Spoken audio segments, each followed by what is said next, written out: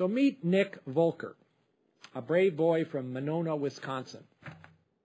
Starting about the age of 2, Nic developed a mysterious, life-threatening disease that ravaged his body, making it impossible for him to eat normally and causing unimaginable pain and suffering. At a loss to explain Nic's terrible affliction, researchers at the Medical College of Wisconsin decided to sequence Nic's DNA instruction book, hoping to find an answer.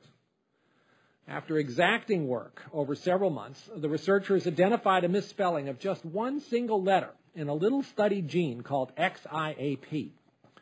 Now, glitches in this gene have been associated with rare blood disorders, but not with intestinal symptoms. Based on this new insight, the research team had an idea that, as with the rare blood disorders, Nic's disease might be curable with a bone marrow transplant. Transplantation of cord blood cells from stem cells from a matched donor occurred in July of last year. Although Nic is still receiving some immunosuppressant drugs to prevent rejection of the donated cells, his symptoms have largely disappeared.